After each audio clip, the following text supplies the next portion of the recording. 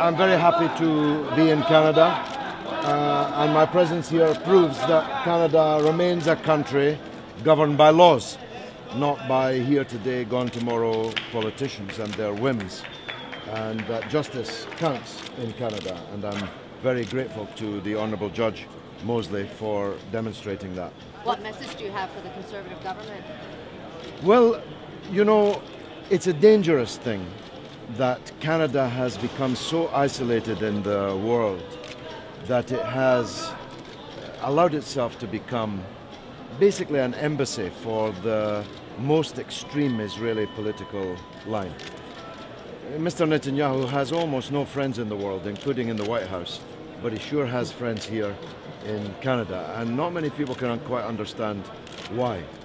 There seems no reason why Canada, which was so widely respected, even loved in the world, not so very long ago, should so over-identify itself by anybody's standards, even a conservative's standards, over-identify itself with really very extreme Israeli politicians. What message what message will you deliver to people tomorrow then about your experience with what happened to you?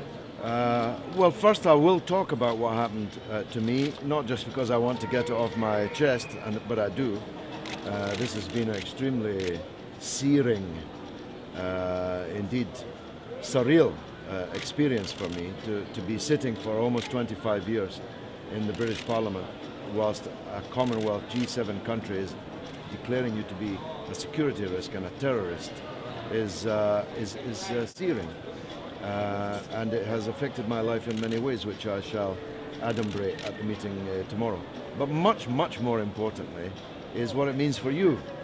And what it means for you, as the Honourable Judge said in his 60-page judicial caning of Jason Kenney, is that Canada's laws and anti-terrorism as a rubric is being used to suppress legitimate political debate here in the country. And that's important in itself if you believe in democratic values, but it's also important, arguably more important, in that you will reach flawed conclusions as a country if you don't hear all the legitimate points of view argued out in public, in proper debate. And that's exactly what's happened. Canada has reached a deeply flawed set of foreign policy positions, and partly because it has set out to criminalize views which are widely shared in the country and around the world and must be heard. I guess this isn't going to shut you up then, is it? No, I mean, the good thing is that as any bookseller could have told them for free, the book you try to ban always ends up on the bestseller list.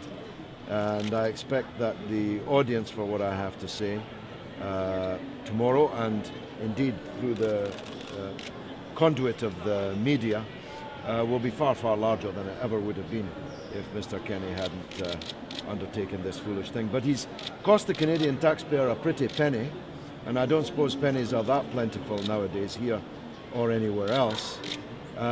He's damaged Canada's reputation.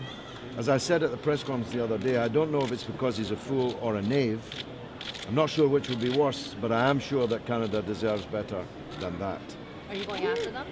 Yes, I will have a meeting with my legal team, Barbara Jackman. I'm seeking redress for the damages that has been done. So this is not the final round between me and Mr. Kenney.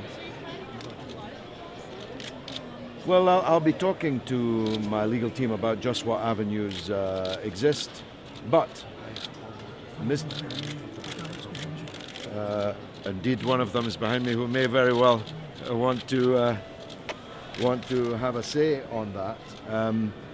But one thing's for sure, I have been defamed in a way which it's scarcely possible to exaggerate. I mean, for a high-profile politician to be announced to the world as a terrorist and a security threat, placed my life in danger. I'm not being melodramatic. There are crazy people in the world who, if I really were the person Jason Kenney painted me as, might have thought themselves fully justified in putting a bullet in me. And so my life has been quite severely affected in many ways. As I say, I shall run through them at the meeting tomorrow.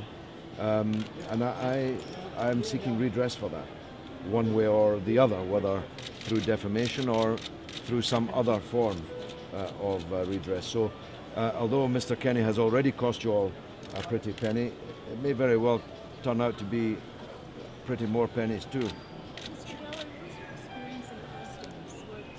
Well, the officers were very courteous, but the interview ranged rather farther than a normal immigration interview would.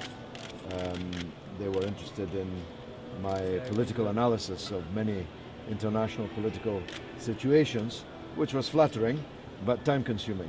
And I was aware that there were people outside waiting to hear me. But they were, I couldn't fault them at all for courtesy and manners and good old Canadian efficiency. So no complaints. Mr. Galloway, are you aware of the work that Canadians have done to bring you back?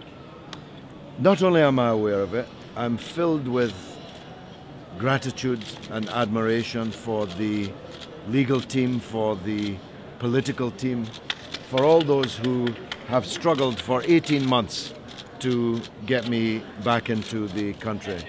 And it's a great tribute to them that they were not intimidated, they were not terrorized into believing that they were somehow on the side of a terrorist or a security threat.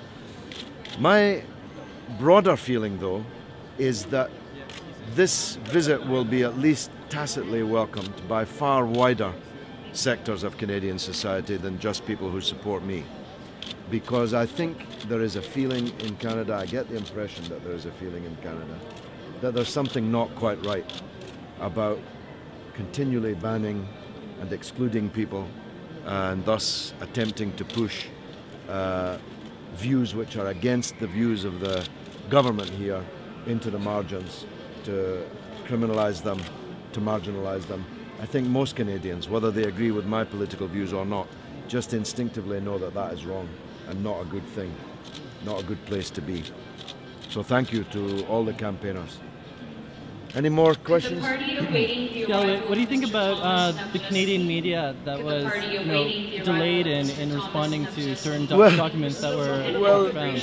You know, I didn't know whether to laugh or cry when I read on my Google alert all these headlines popping up from right-wing Canadian newspapers saying Galloway has lost in the court.